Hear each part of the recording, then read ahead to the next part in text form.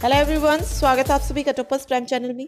आज इस वीडियो में हम डिस्कस करेंगे क्लास 7th की जो साइंस है उसका चैप्टर नंबर 3 रेशो से वस्त्र तक। ठीक है, देखिए क्लास 6 की जो साइंस है वो हम कंप्लीट कर चुके हैं और क्लास 7th के भी जो 2 चैप्टर हैं वो ऑलरेडी हो चुके हैं। आज हम 3rd चैप्टर लेके आए हैं। ओके, और 6 से 10th तक की एनसीईआरटी की जो साइंस है उसे कंप्लीट करेंगे और भी जो जैसे मैथ है, सोशल साइंस है, उन्हें भी कंप्लीट करवाने की कोशिश करेंगे।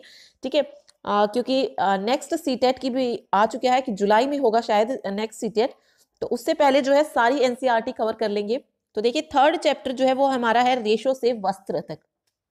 ठीक है, पिछली क्लास में भी हमने जब 6th क्लास की एनसीईआरटी की थी तो हमने पढ़ा था कि रेशे जो है वो पौधों से भी प्राप्त होते हैं और जंतुओं से भी। ठीक है, तो आज हम देखेंगे कि जंतुओं से जो रेशे प्राप्त किए जाते हैं उन्हें क्या कहा जाता है, उन्हें जंतु रेशे कहा जाते हैं। ओके, ऊन के रेशे जो होते हैं जिसे हम फाइबर बोलते हैं वो किससे प्राप्त किए जाते हैं, भेड़ अथवा याक से। ठीक है, ऊन के रेशे जो होते हैं वो फाइबर भेड़ अथवा याक से प्राप्त किए जाते हैं। रेशम के जो फाइबर होते हैं वो रेशम कीट के कोकुन से प्राप्त होते हैं। तो दोनों इंपॉर्टेंट है, ये पूछ सकते हैं कि रेशम के फाइबर कहाँ से प्राप्त होते हैं, तो रेशम कीट के कोकुन से प्राप्त होते हैं। ठीक है, उसके बाद ऊन देखिए, ऊन किस किस से प्राप्त होती है, हमें भेड़, बकरी, याक और कुछ अन्य जंतुओं से ऊन प्राप्त की जाती है। ठीक है, भेड़, बकरी, याक और कुछ अन्य जंतु भी है जिनसे ऊन प्राप्त की जाती है। ये जो ऊन देते हैं हमें, ऊन प्रदान करने वाले इन जंतुओं के बाल जो होते हैं वो क्या होते हैं, सॉरी गलत लिखा हुआ है, यहाँ पे लिखना था ऊन प्रदान करने वाले इन जंतुओं के शरीर जो है वो बालों से ढके होते हैं। ये थोड़ा सा गलत हो गया यहाँ पे, तो इसे छोड़ दीजिए कि शरीर जो होता है उनका वो किससे ढका होता है, बालों से ढका होता है। ठीक है, बालों की जो है एक मोटी परत होती है इन जंतुओं के ऊपर, और ये क्यों होती है, क्योंकि इनके बीच जो है अधिक मात्रा में वायु जो है आसानी से भर जाती है। ओके, जिससे क्या करते हैं अपने शरीर को जो है गर्म रखते हैं इन बालों के द्वारा। और ऊन जो है वो इन रोएदार रेशों से ही प्राप्त की जाती है। ठीक है, जो बाल होते हैं इनके शरीर पर वो इनको गर्म रखते हैं। ठीक, और ऊन जो है इन रोएदार रेशों से ही प्राप्त की जाती है। तंतु रूपी बाल जो है कार्तिक ऊन बनाने के लिए रेशे प्रदान करता है। ओके, तो तंतु रूपी बाल मीन्स भेड़ की जो त्वचा होती है उस पर 2 प्रकार के रेशे होते हैं। एक तो दाढ़ी होती है जिसके में आगे रूखे बाल होते हैं, और एक त्वचा के निकट जो है तंतु रूपी मुलायम बाल होते हैं। जो वो मुलायम बाल होते हैं उनसे क्या होती है, उनसे जो है ऊन प्रदान की जाती है, मीन्स उनसे जो है ऊन बनाई जाती है। तंतु रूपी जो बाल होते हैं जो कोमल होते हैं उनसे ऊन बनाई जाती है, जिसे क्या कहते हैं, कार्तिक ऊन कहा जाता है। ठीक है, तंतु रूपी मुलायम बालों जैसे विशेष गुणयुक्त भेड़े उत्पन्न करने के लिए जनकों के चयन की प्रक्रिया वर्णात्मक प्रजनन कहलाती है। ये प्रक्रिया देखिए क्या है कि वो भेड़ों की सिर्फ कुछ नस्ल ऐसी होती है जिसमें ये तंतु रूपी बाल होते हैं। ठीक है, कुछ ऐसे भी होते हैं जिसके जो होते हैं बाल रूखे होते हैं, तो उनको यूज नहीं किया जाता उनके लिए। सिर्फ उन्हीं भेड़ों को पाला जाता है जिनके ऊपर क्या होती है, तंतु रूपी बाल, यानी कि कोमल जो बाल होते हैं उनको ही पाला जाता है। ठीक है, इन भेड़ों का चयन जो है ऐसी भेड़ों को ही पैदा करने के लिए जो इनका चयन किया जाता है, और जो ये चयन की जो प्रक्रिया होती है वो क्या कहलाती है, वर्णात्मक प्रजनन कहलाती है। ठीक है, तो ये पूछ सकती हैं कि ऐसी भेड़ों का चयन करना जो सिर्फ जन्म देने के लिए जिन भेड़ों का चयन किया जाता है वो क्या कहलाती है, उस प्रक्रिया को क्या कहती हैं, तो वो प्रक्रिया कहलाती है वर्णात्मक प्रजनन। ठीक है, ये इंपॉर्टेंट है इसमें। इसके अलावा ऊन प्रदान करने वाली जंतु देखिए, सबसे पहले याक देखिए, ये याक है। याक की ऊन कहाँ पर पाई जाती है, तिब्बत और लद्दाख में ज्यादा प्रचलित है। ठीक है, बकरी के बालों से भी ऊन प्राप्त की जाती है।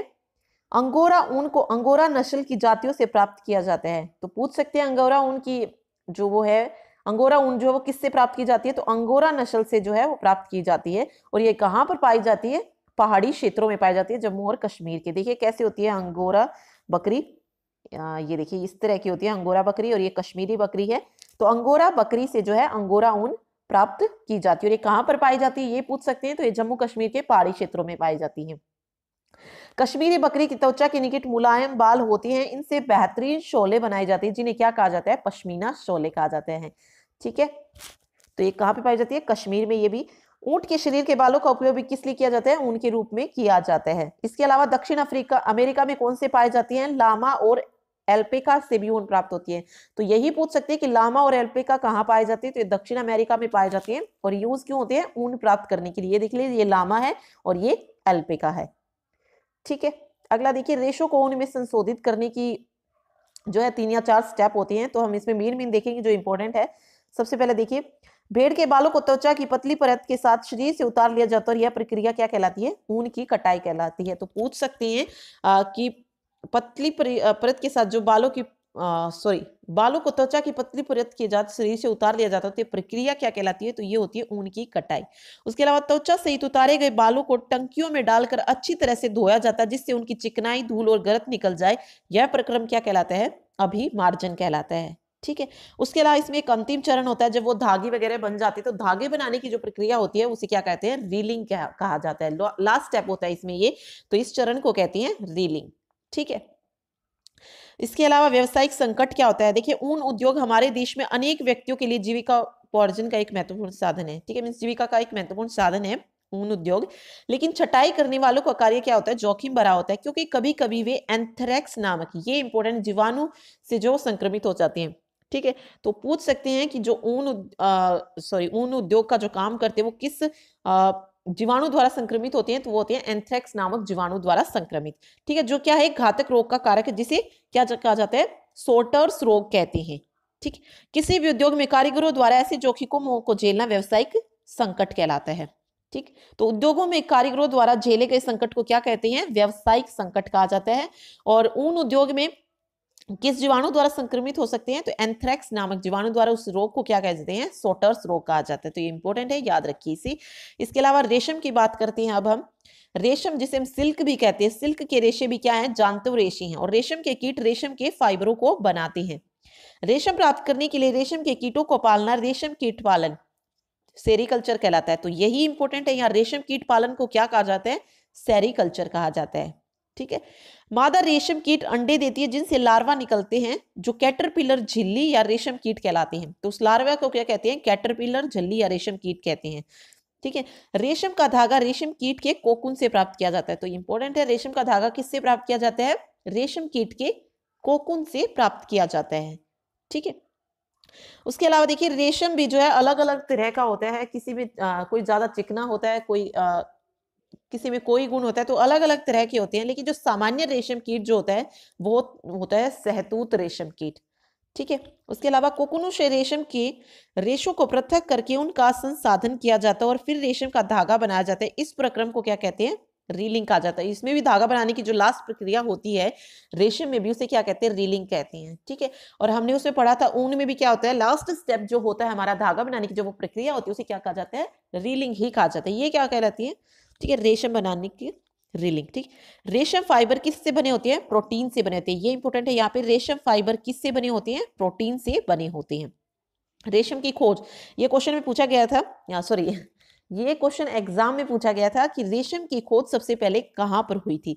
तो रेशम की खोज सबसे पहले हुई थी चीन में। देखिए, रेशम की खोज का यथार्थ संभवतः अज्ञात है। एक प्राचीन चीनी किंवदंती के अनुसार सम्राट हुआंगटी ने सम्राज्ञी सी लुंगची से अपने बगीचे में उगने वाले सहतूत के वृक्षों की पत्तियों के क्षतिग्रस्त होने का कारण पता लगाने के लिए कहा था। साम्राज्ञी ने पाया कि सफेद कृमि सहतूत की पत्तियों को खा रहे थे। उन्होंने यह भी देखा कि कृमि अपने इर्द गिर्द चमकदार कोकून बना लेते थे। संयोग से एक कोकून उनकी चाय के प्याले में गिर गया और कोकून में से नाजुक धागे का गुच्छा पृथक हो गया। रेशम उद्योग चीन में प्रारंभ हुआ। ठीक है, तो क्या ये रेशम उद्योग कहाँ प्रारंभ हुआ, चीन में। और सैकड़ों वर्ष तक जो है इसे कड़ी पहरेदारी में गुप्त रखा गया। बाद में यात्रियों और व्यापारियों ने रेशम को अन्य देशों में प्रचलित किया। जिस मार्ग से उन्होंने यात्रा की खोज की थी उसे आज भी सिल्क रूट कहते हैं। ठीक है, ये तो सिल्क रूट से रिलेटेड, रेशम से रिलेटेड हमने पढ़ा था हिस्ट्री में, 6th क्लास की हिस्ट्री के जो चैप्टर किए हैं उसमें भी बताया मैंने आपको कि सिल्क रूट क्या था। ठीक है, तो ये वही है। तो सिर्फ इंपॉर्टेंट इसमें यही है कि रेशम की खोज किसने की। ठीक है, वो की थी चीन ने। ये पूछ सकते हैं कि सिल्क रूट कहाँ पर है, तो वो भी कहाँ पर है, चीन में है। जहां से जो है यात्री जाती थी दूसरे देशों में, उसे क्या नाम दिया गया, सिल्क रूट का नाम दिया गया था। ठीक है, तो क्वेश्चन देखते हैं।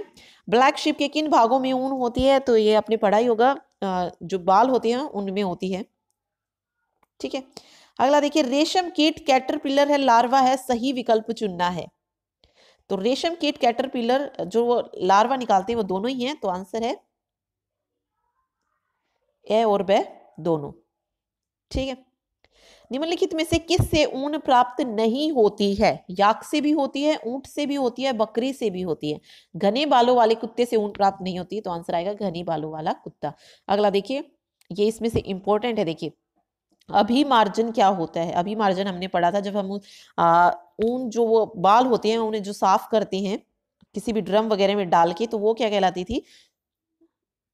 अभिमार्जन। यानी कि काटी गई ऊन की सफाई करना क्या होता है? अभिमार्जन कहलाता है। शहतूत की पत्तियां क्या होती हैं?